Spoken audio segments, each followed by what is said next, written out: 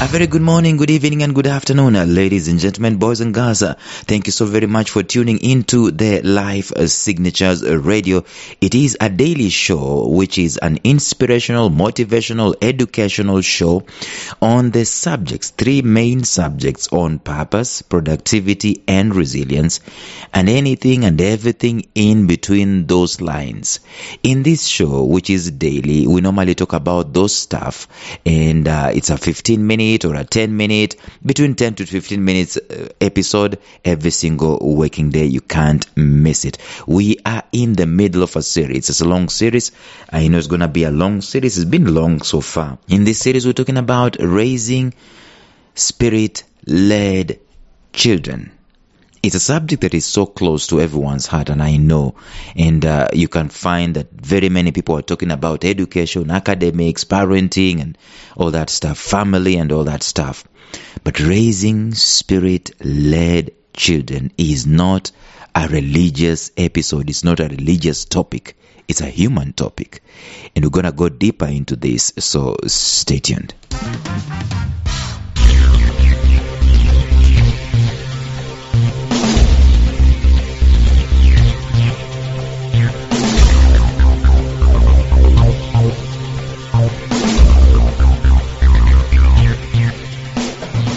Welcome to the Life Signatures podcast with Lawrence Namale. Lawrence is a life coach, author, and keynote speaker who loves to tackle different topics on purpose, productivity, and resilience. His mission in life is to awaken all your boundless possibilities available in you. Life Signatures podcast is dedicated to bring to reality every single person who knows that deep down in their gut, there's got to be more to life than this. And now, here is your host, Lawrence Namale.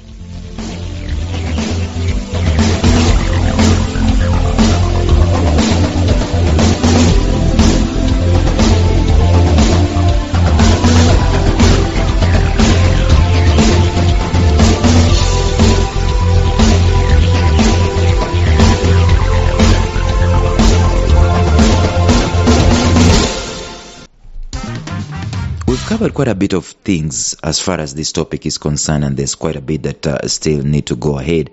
And over several episodes, we've been discussing raising spirit-led children.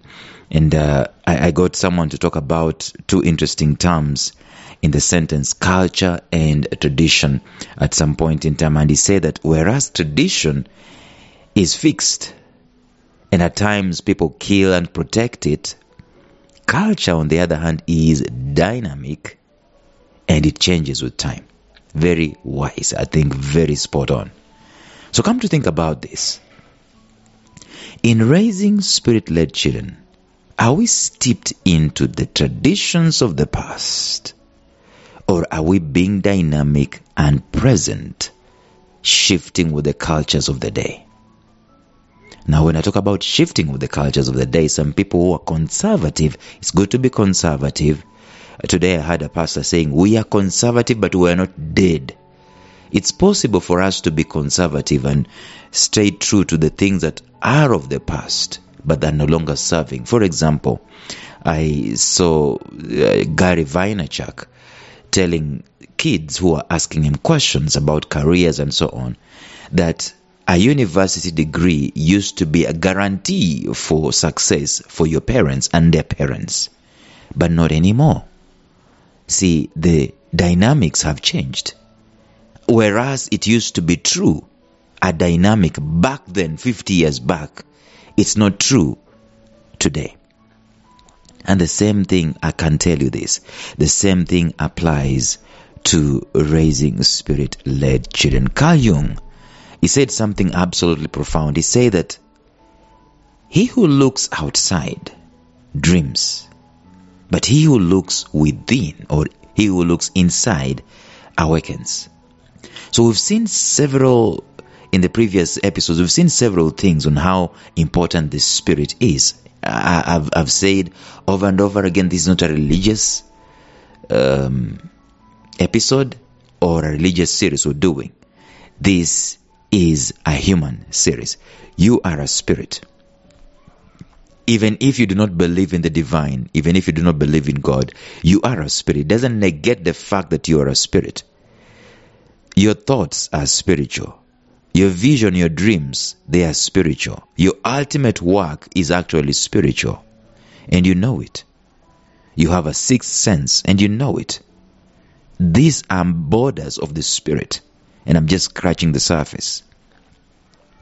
So we've seen that the spirit is the basic makeup of every human being. And there is no human being who is not a spirit. None. None exists just, flesh, blood, and that's all. No, we are spirit. And I know that people who do not believe in God will want to reason against that, and they want to say, I'm just matter. When I die, that's the end of it. See, you normally reason by evidence. You normally say, where is the evidence? And I'm going to ask you the same thing. Where is the evidence that you have that after you are dead, it's just that? There is no spirit. But we will be digressing. We are not merely flesh and blood and bone. In pursuing life, and especially in our attempts to raise spirit-led children, we must of necessity come to the understanding that we need to pay attention to matters related to the spirit. I have explained this over the previous episodes over and over again, and every time I go there, I really want to go back and start explaining again. If you're joining for the very first time, you'll do yourself a great service if you go back 10 episodes, 15 episodes, and just dig them up and follow through the series. All instruction, all teaching, everything that we do to raise our children, correlating to disciplining them, discipling them, that does not cherish that a child is a treasure at the core of it all, is steeped to fail. If we do not have the mentality that this is a spiritual being and this is a treasure, in discipling them, in raising them up, if we steep ourselves to the traditions that we've always known, we have failed. You are not raising a spirit-led child if you are not doing several things, and we're going to look at some of them even as we continue. We've already looked at some of them in the previous episodes, but we're going to continue doing the same in the episode today. Because there are several things that you should stand to be warned about that will show you that you're not raising a spirit-led child. And we will tackle these points one by one. I think the first thing that I'm going to talk about today, I've already mentioned it by quoting Carl Jung. Carl Jung said, he who looks outside dreams. When we look outside, we are only true to what we already know exists. We are true to our traditions. We are true to what has been proven and trusted and checked and tested. But when a child comes into your life, that child is a spirit. The Bible says a spiritual person is like the wind. You don't know where they're coming from. You don't know where they're going. Those are people who are born of the spirit. In other words, there is no framework, so to speak, where you can be able to put. There is no template. You don't put spiritual people who are human beings in templates and expect them to be unique the way they were meant to be unique in the first place. So the first thing, I'm going to tell you this. You are not raising a spirit-led child if you are not teaching them to cherish their inner compass. Their inner compass. There is something like an inner compass. There is such a thing as an inner compass in each and every human being. You know why? That's why you see very many people who are passionate about some things and they are not passionate about others. I'm passionate about people. I'm not passionate about animals. I'm reading a book by Gary Skinner called Where Faith Leads the Way. This is a man who raised up a church in Uganda, and it has 17 branches with one in South Sudan.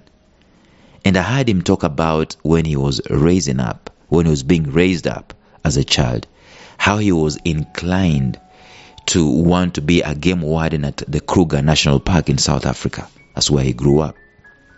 He grew up in Nelspruit, South Africa. And at the end of the day, following matters related to the spirit, he ended up raising people. because he says he heard the voice of God saying, I want you to live taking care of animals, and I want you to take care of people. That's matters related to the spirit. Today, we don't know him because of animals. This is just a footnote. Animals are just footnote of what he's done. But his main appearance in this life is people. Raising people, vulnerable mothers, vulnerable children. Raising leaders, equipping leaders in communities. We know him as stars. But you see, where did that come from?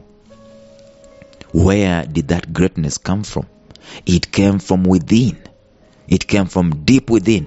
We do not come on the face of the earth flat, blank. In the mind, yes, probably. There is no data in the mind. But in the heart and in the spirit, I tell you, it is full already. So full, you will be shocked. I extensively shared some of these things in the previous episodes, but a small recap will help. Life is lived inside out, not outside in. And of course, I should just rephrase that. Life should be lived inside out and not outside in, because outside in is also something that many people do. And at the end of the day, we get frustrated and we miss our destinies. The child that you have did not come to you necessarily with a blank slate. They came already equipped inside of them with spirit that is like an inner compass. This spirit speaks of things that matter to them. It speaks of things that they are passionate about. It speaks of things that they dream to do. It speaks of things that touch transformation. They touch change. They touch matters related to creating an impact in society. These are matters emanating from the spirit. Because I can tell you the opposite. The opposite, if things are not coming out of the spirit, you know what they are? They are self-centered, selfish. What can I gather? Right? They are backbiting. It's like fighting, elbowing yourself to get on the top for the sake of yourself. It is not spirit. But spirit, matters related to the spirit, they differ from one person to another, but they are mostly about betterment of society, betterment of this world. If that child is raised not to cherish the leading of the inner compass, listening to the inner compass, their success in the end will still be empty. We know that. How many of us are in our 40s, 30s, 50s, 60s, 70s, 80s? We've lived all these years and we are sensing the emptiness in our spirits. We're sensing the emptiness in our hearts. We are like the guy who wrote Ecclesiastes chapter 1. He said, meaningless, utterly meaningless. Everything is meaningless. Why? Because life was not lived from the inside out. Life was lived from the outside in. The same guy who wrote that book of Ecclesiastes, he said he tried everything. He said he slept with all the people he wanted to sleep with. He created harems. He decided to indulge any kind of pleasure that his body dreamed of. He availed it to himself. And in the end, he said it's meaningless. You know why? Because it comes from the outside. The inner compass speaks of the things we were created to do. It speaks of our purpose. It speaks of the direction that we're supposed to take. The inner compass speaks of things that matter to us. It speaks of the passion that has been put inside of us. The inner compass speaks of our core work that we were called to do, equipped to do. And that's how we're supposed to be raising people, by excavating what is within them. And I'm going to talk about that tomorrow when talking about extraction. If we fail to recognize that, we are not raising spirit-led children. If we ignore this, and the problem is that it is ignored in all the templates of society of discipling and raising up children, matters of the inner compass are totally forgotten. There is no syllabus. There is no focus. There is no place. They have not been accorded a place. But we need to go back there, because that's what matters. Tomorrow we go deeper. Stay tuned.